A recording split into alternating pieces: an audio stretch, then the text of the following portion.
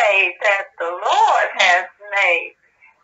We shall rejoice and be glad in it. Hallelujah, hallelujah. To God be the glory for all the good things he's done in our lives. Hallelujah, praise the Lord. Love you. I think that's what happened with Jerry Falwell. You know, when the people that were standing up there saying great man and, you know, endorsing politically, then what we found out, Chris, this week, a whole lot of shaking going on.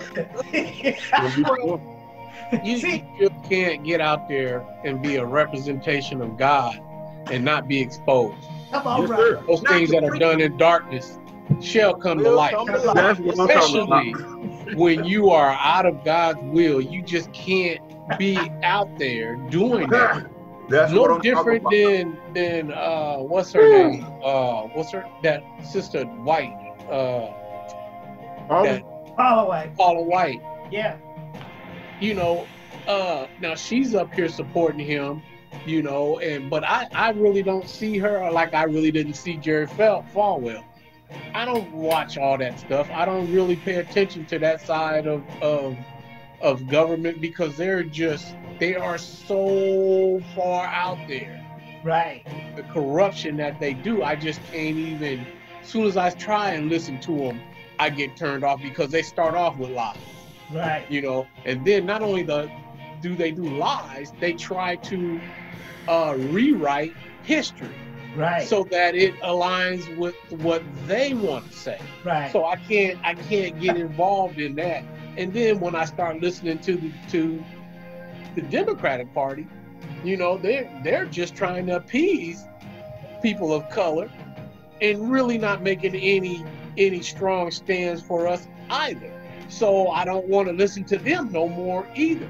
And the more I sit back and I'm listening to all this government stuff, the less I want to be involved with it, because it takes my mind off of Christ and what God intended for us to do in this world. When you start getting involved with this political world and what's going on in this world system, we have no part in it. We have no place in it.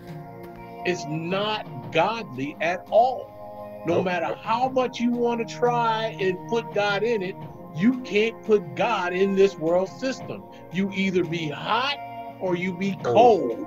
You can't be lukewarm. Lukewarm. You can't put old wine in new wineskin. You just can't mix law and grace. You can't mix government and God. Right. Can't mix flesh and spirit. But back to saying is that the people was trying to say, Chris, what I was trying to say is that I was listening to a Christian station, conservative one. Somebody asked me to listen to it, and they was trying to degrade that movement. I understand that. And what I'm sitting there saying is that if they read it, you'll see that it's not as, you know, what they was trying to make it to be. They try to demonize it. The movement, it's the fact that they got to say conservative before Christian. Yeah. There's no need to even look at. Yeah. I mean, look, Calvary before conservative, Calvary before Black Lives Matter, Calvary before. The reality of it is that at Calvary, Black Lives Matter to Christ. That's why he gave his life to save him. Yeah. So everything that we're doing now is a rehash or a remake or a watered down version of what Jesus actually accomplished. Right. The church and that's why I'm saying why I was so excited when I asked about reading these scriptures today is when I said my name, we're talking about his authority. Yeah. But still, are we to say in Jesus' name? That was my whole point. Because the question is, the scripture said, Jesus said, ask in my name, you shall cast out devils. But really what I wanted to throw at you on that one was no. But what I am saying though is under his authority. Yeah, and that's my point, because when I did my research, the only time I saw anybody, because Jesus didn't say in the name of Jehovah, he did it. And the only time I saw anything that says in the name of God, which translated Jehovah, was the demonic man that was at the tomb when he saw Jesus in, what was that, Mark 5:7. He said, I adjure you by God that thou torment me not. And then in the NIV it says, I beg you in the name of God never to torment me. So that was, you know, him invoking God. But, you know, that was a demon trying to use, you know, say in God, in the name of God, leave me alone. You know, leave me alone. But I do want to make sure that I think the balance I'm trying to say is that you operate, you're doing anything you do is in the scriptures that is under his authority. That would mean under his authority. I understand that, Pastor, but my whole point is, and this is why it just really caught my eye, is Jesus said, you know, that I come in the name of the Father. Everything I do, you know, the signs are in my Father's name. But he never said, you know, be healed in the name of Jehovah. Stretch forth thy hand in the name of Jehovah. And then I looked up Peter. Peter never said in the name of Jesus. When anything, they just rise up and walk. No different than Jesus. Right. But brother, I want you to know you just gave me a whole complete new revelation and angle to look at a lot of things, because I'm sitting there thinking about a dollar bill right now.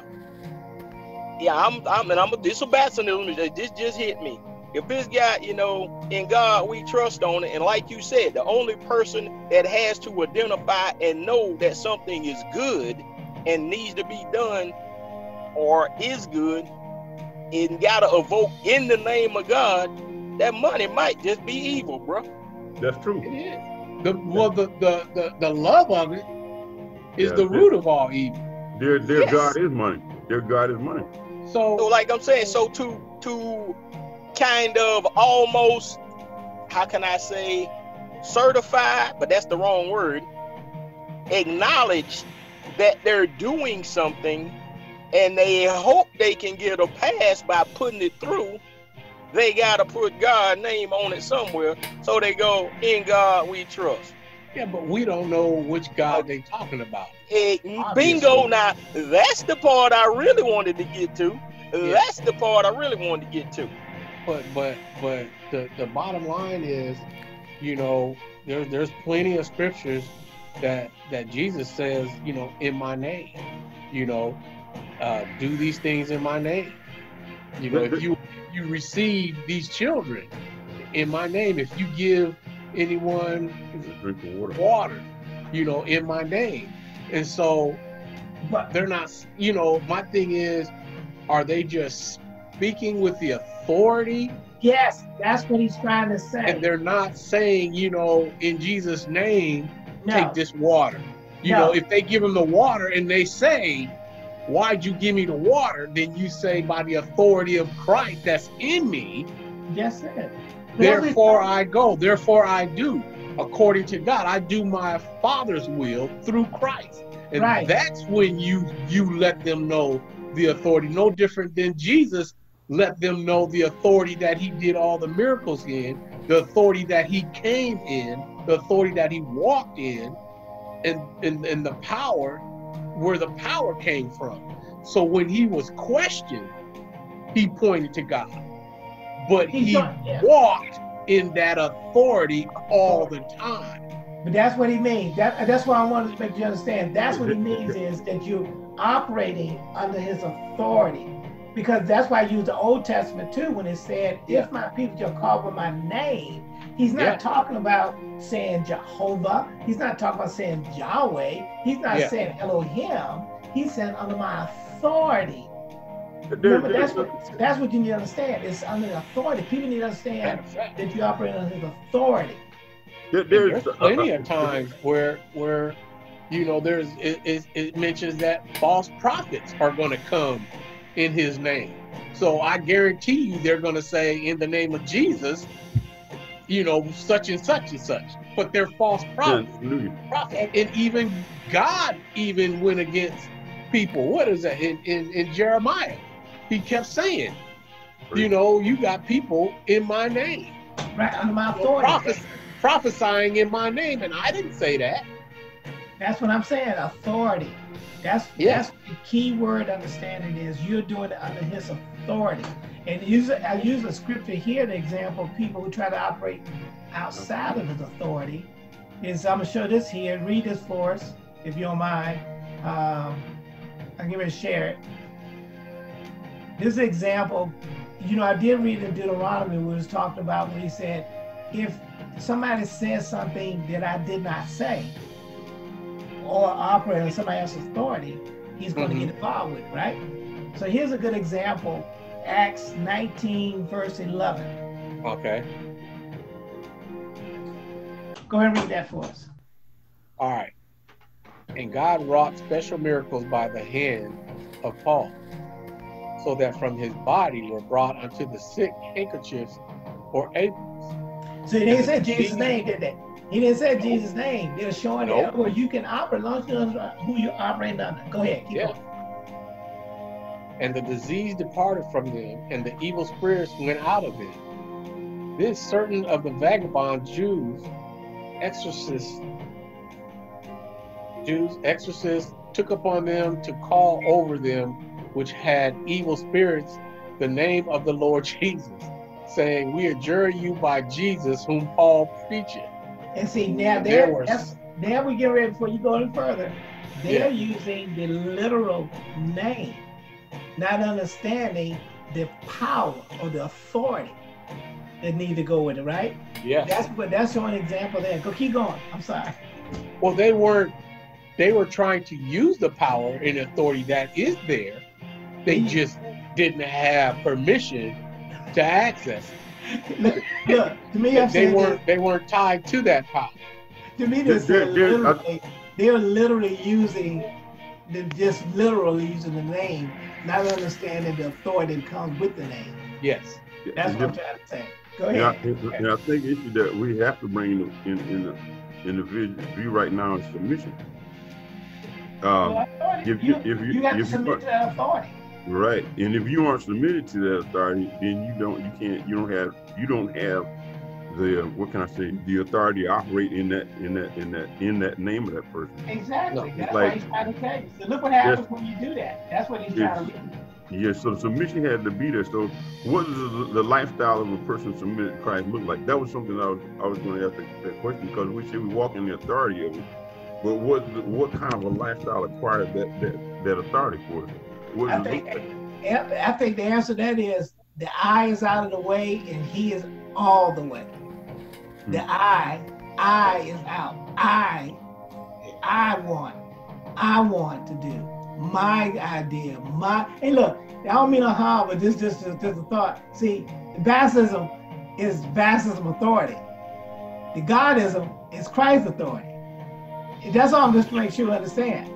And see, Chris is very clear when he says baptism is saying is, I ain't talking about, it's not my authority I'm talking, it's not God authority, it's me.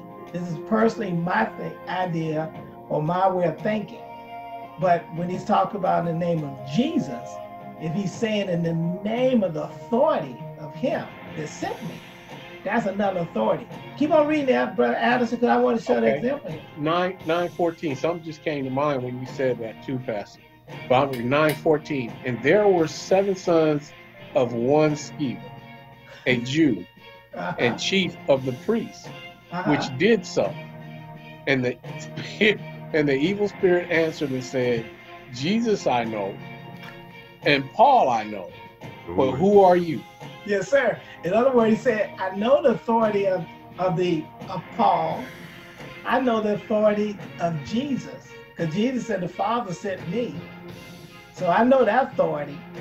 And I know Paul was sent by Jesus. I know that authority. I don't know your authority. I don't recognize your authority. I don't see where your authority is coming from. And because of that, what happened? He jumped out and beat him. To beat him out of the house. It says in verse 16. No, okay, sorry. And the man in whom the evil spirit was leaped on them and overcame them and prevailed against them. This is 7 folks. a evil spirit. so that they fled out of the house naked and wounded. Well, And this was known to all the Jews and Greeks also dwelling in Ephesus. And fear fell on them all. And the name of the Lord Jesus was magnified. yes, And sir. many that believed came and confessed and showed their deeds. Yes, sir. Many of them also, which used curious arts, brought their books together and burned them before all men. And they counted the price of them and found it 50,000 pieces of silver. So mightily grew the word of God and prevailed. Amen. And I